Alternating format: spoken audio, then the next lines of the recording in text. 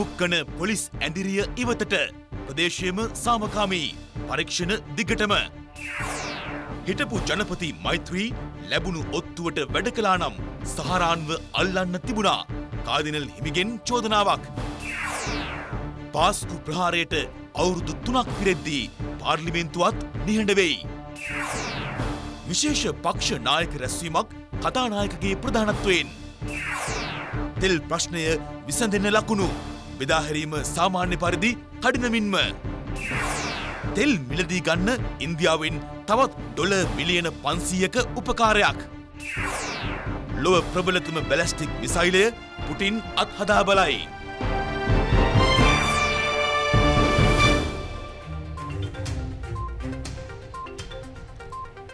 විශ්වසනීය පුවත් කාටත් කලින් රටට කියන ITN මධ්‍යහන ප්‍රවෘත්ති විකාශය සමගින් යොබ.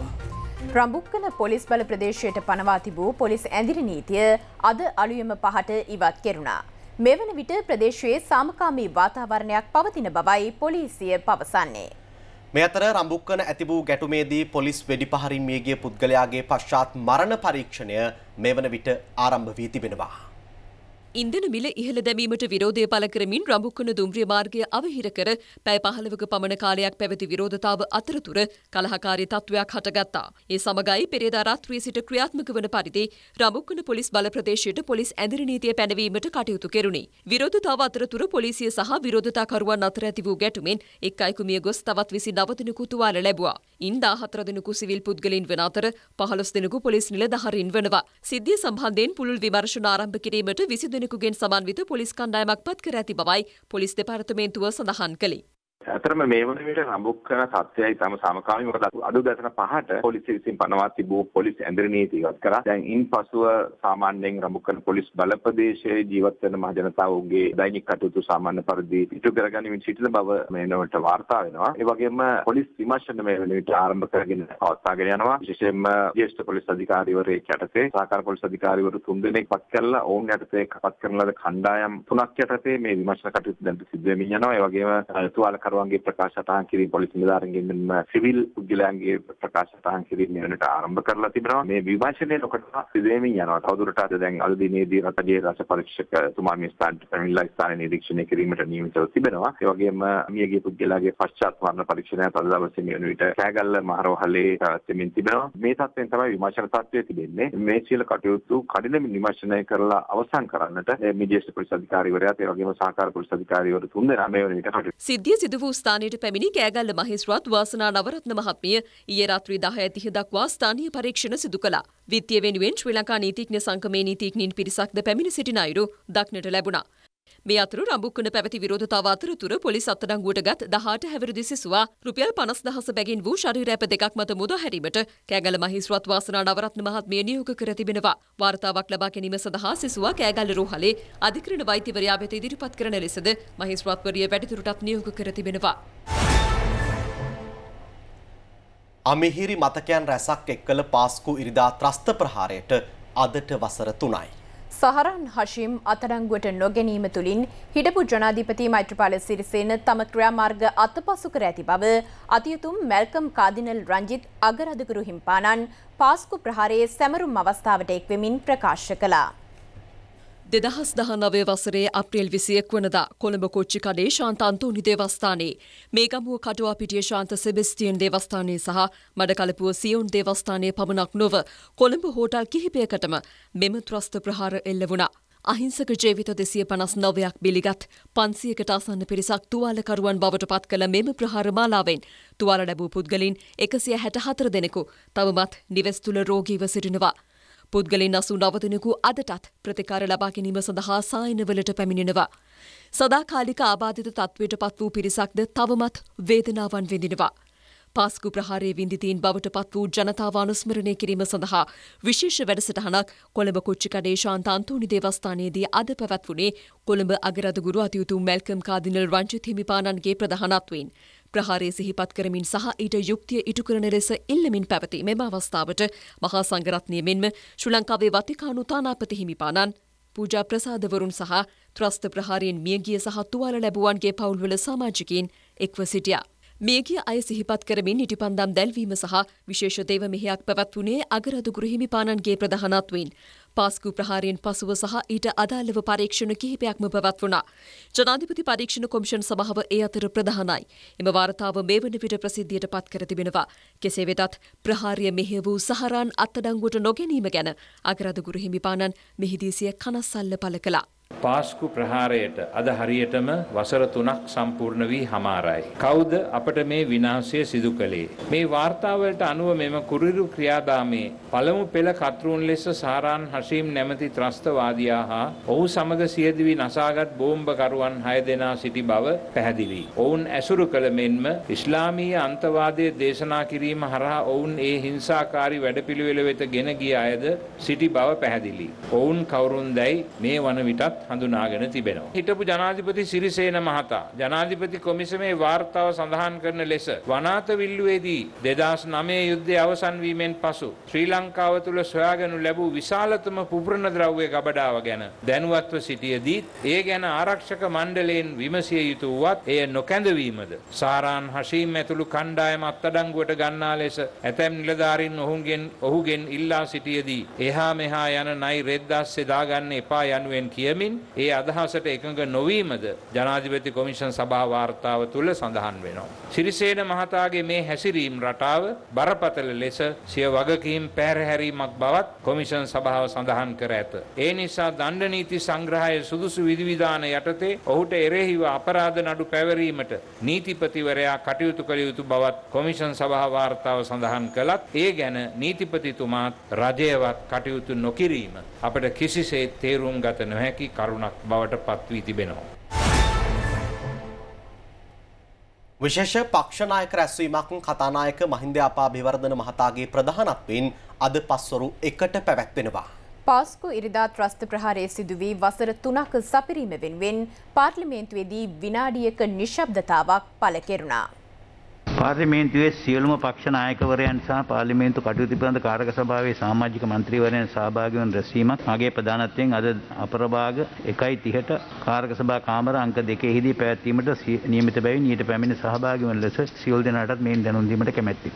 ඔව් ලංසවන්තුමා පාස්කු ප්‍රහාරය වෙලා අදට අවුරුදු 3ක් වෙනවා මේ වෙද්දිත් ඒ ජනාධිපති කමිෂන් එකේ ලබා දීලා තියෙන වාර්තාවේ නිර්දේශ ඉතා ඉක්මනින් ක්‍රියාත්මක කරලා ඒ කතෝලික ජනතාවට යුක්තිය සාධාරණත්වය ඉටු කරන්න කියන එක අවුරුදු 3ක් ගත වෙන මේ අවස්ථාවේදී මම ගෞරවයෙන් ඉල්ලා සිටිනවා. ජනාධිපති කොමිෂන් වාර්තාව සම්පූර්ණ වාර්තාව පාර්ලිමේන්තුවට ඉදිරිපත් කරලා තියෙනවා. මේකෙන්දී මේ වෙනකොට අත්අඩංගුවට අරන් තියෙන ප්‍රමාණය 735ක් මේ සම්බන්ධව අත්අඩංගුවට අරන් තියෙනවා. දැනට රක්ෂිත බන්ධනාගාරයේ 196 දෙනෙක් ඉන්නවා. රැඳවුම් නියෝග මත සිටින ප්‍රමාණය 19යි. පරීක්ෂණ අවසන් කර චෝදනා ගොනු කර ප්‍රමාණය 81යි. අපමණ නිදහස් කර ප්‍රමාණය 453යි. ඒ වගේම නිලන්ත ජයවර්ධන රජයේ සාක්ෂිකරුවෙක් වශයෙන් යෝජනා කළේ ඒවකට නීතිපති හැටියට කටයුතු කරපු ඩප්පුල ලිවේරා මහත්තයා.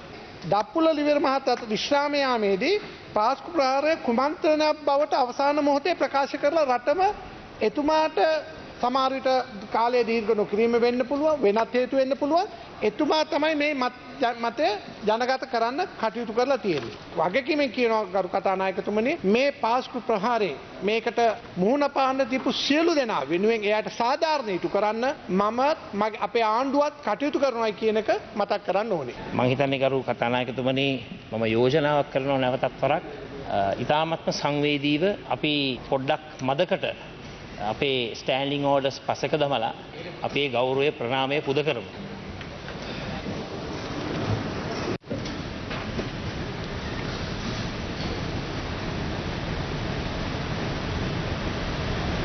තවත් වැදගත් කාරණාවක් මම ඉදිරිපත් කරන්න බලාපොරොත්තු වෙන ගරු කතානායකතුමනි ඒ තමයි අද දින විධායක ජනාධිපති ක්‍රමය අහෝසි කරන ප්‍රජාතන්ත්‍රවාදී ක්‍රමවේදයට ගෞරව කරන අගමැති තනතුරකුත් සමග අපේ යෝජනාව ඔබතුමාට අද දවසේ ඉදිරිපත් කරනු ලැබුවා ලිඛිතව.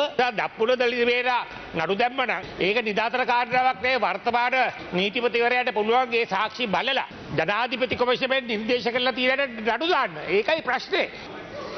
නෑ මම මේ කියනකොට හැමෝටම රිදෙයි. ඒකයි මම මේ කියන්නේ.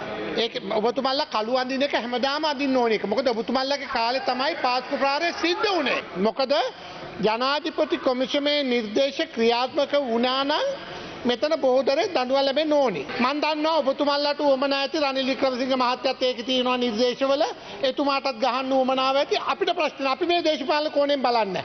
මේක උනේ යහපාලන ආණ්ඩුව කාලේ ඔබතුමාලාගේ මේ ඉස්සරහා පේලිවල ඉන්න අය ඇමතිවරු ඉන්න කාලේ. ඒ වගේම වගකීම් පෑර හැරියයි කියන එක ඒ නිර්දේශවල තියෙනවා. නැතුව දප්පුල දිවේලට අදත් වගකීමක් තියෙනවා.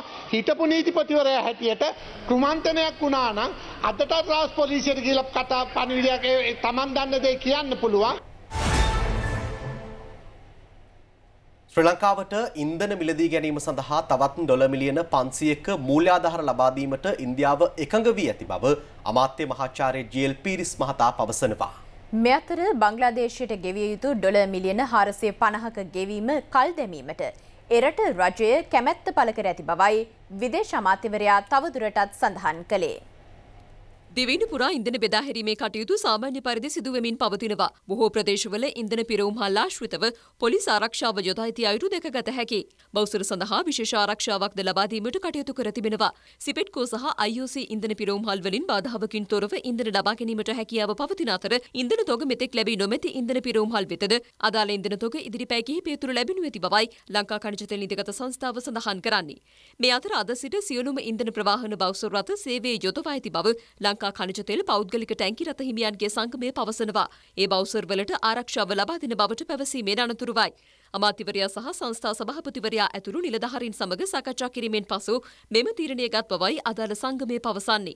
ටැංකි රථවලට යුද හමුදා ආරක්ෂාව ලබා දෙන බවට දැන්වීමෙන් පසු අද දින සිට සියලුම ටැංකි රථ කරුවන්ට ධාවනයට පැමිණීමට අපි උපදෙස් දුන්නා. ඊයේ දිනේ පිරවුම්හල් වල ඉන්ධන තොග නොලැබී යාමේ ගැටලුවක් ඇති වුණා. නමුත් අද දිනේදී මේ නිසියාකාරයෙන් මෙම ඉන්ධන තොග බෙදා හැරීම තුළින් මෙම ගැටලුව දවස් දෙකක් තුනක් ඇතුළත නිරාකරණය වෙනවා. අනිවාර්යයෙන්ම තොග පරිවර්තන ගබඩාවල අවශ්‍ය තරම් ඉන්ධන ගබඩා කරලා තියෙනවා වෙනකොට.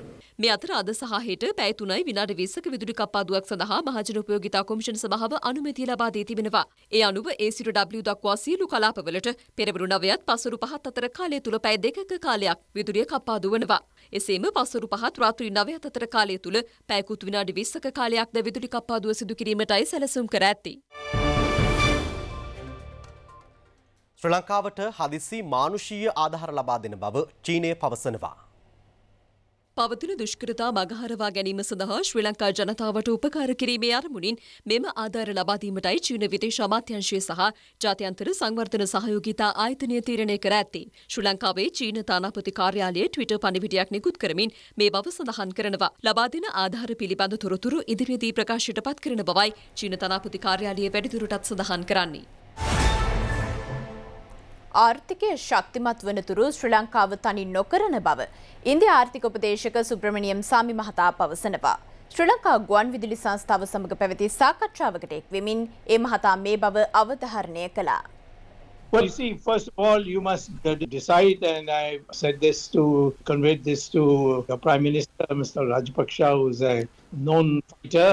I said, 32 years ago, when Mr. Chandrasekhar became Prime Minister, I was his senior most minister. I had exactly the same problem. At that time, I was able to get, so those 2 billion saw us through at that time. So similarly, due to some unfortunate events, Sri Lanka has come into this. And these are all rectifiable setbacks, in my opinion. But it requires a determination to continue with it. As far as India is concerned, earlier on, I was almost alone in supporting your Rajapaksa government. But today, almost everybody wants you to succeed in India. I really don't have to do anything very much. And I'm enjoying to see that at last the country is turned around. We recognize that without Sri Lanka, our own security will be under threat. And we would like to see Mr. Rajapaksa succeed and overcome this and come out a winner in the end. And all you have to do is keep at it and you will win. ගාලුමෝදුර අවට ප්‍රදේශයේ පැවැත්වෙන උද්ඝෝෂණය අද 13 වන දිනටත් ක්‍රියාත්මක වනවා. උද්ඝෝෂණ භූමියේ බොහෝ ස්ථානවල කූඩාරාම් ඉදිකර ගනිමින් පිරිස් මීට එක්ව සිටිනවා. කෙසේ වෙතත් පසුගිය දිනවලට සාපේක්ෂව අද දිනේ මෙම උද්ඝෝෂණ භූමියේ රැඳී සිටින පිරිසෙහි අඩුවක් දැකගත හැකි වුණා. ජනාධිපති ලේකම් කාර්යාලයට පිවිසෙන දොරටුව අභියසදීද අද පෙරවරුවේ සුළු පිරිසක් රැඳී සිටින ආකාරයයි දැකගත හැකි වුණේ. කූඩාරම් සහ ඇතැම් අට්ටාල යම් යම් සංවිධාන මගින් බිහිවන ආකාරයද දක්නට ලැබුණා. භික්ෂුන් වහන්සේ නමක මෙම විරෝධතා භූමියේ මාරාන්තික උපවාසයක්ද ආරම්භ කර තිබෙනවා. මනුදම් මෙහෙවර වැඩසටහනේ තවත් පියවරක් අනුරාධපුරයේදී ක්‍රියාවට නැංගුණා. අඩු ආදායම් ලාභී පවුල් ඉලක්ක කර ගනිමිනුයි මෙම වැඩසටහන ක්‍රියාත්මක වන්නේ. අඩු ආදායම් ලාභී පවුල් සඳහා වියලි ආහාර ද්‍රව්‍ය අඩංගු සහන මල්ලක් ලබා දීම මනුදම් මෙහෙවර වැඩසටහන යටතේ සිදු කෙරෙනවා. ඒ යටතේ අනුරාධපුර නැගෙනහිර නුවරගම් පළාත ප්‍රාදේශීය ලේකම් කොට්ටාසේ තෝරාගත් පවුල් 50ක් සඳහා පළමු අදියර යටතේ වියලි සලාක ලබා දීම අනුරාධපුර සර්වෝදය දිස්ත්‍රික් මධ්‍යස්ථානයේදී සිදු කෙරුණා. මේ සඳහා ප්‍රධාන අනුග්‍රහය ලබා දෙන්නේ ඩයලොග් ආසියාටා සමාගමයි. හේමාස් සහ මාස් හෝල්ඩින්ග්ස් ආයතන සම අනුග්‍රාහකත්වයේ ලබා දෙන අතර සර්වෝදය ආයතනයේ වැඩසටහන් සම්බන්ධීකරණය සිදු කරනවා. මෙවැනි සත්කාරක වැඩසටහනක් ක්‍රියාත්මක කිරීම පිළිබඳ අඩු ආදායම් ලාභී පවුල්වල සමාජිකයින් ස්තුතිය පළ කළා. මේ වගේ ජීවන වියදම හුඟක් ඉහළට ගියපු වෙලාවක මේ වගේ සත්කාරයක් කරපු එකට ගොඩක් පිං හැම දිනාටම මේ දවස්වල තියෙන දුෂ්කරතාවය අනුවෙන් අපිට මේක ගොඩාක් වටිනවා. ඒ වගේම පිං ඒත් සමගින් මධ්‍යහන ප්‍රවෘත්ති විකාශය නිමාවට පත්වනවා. ඔබට සුබ දවසක්.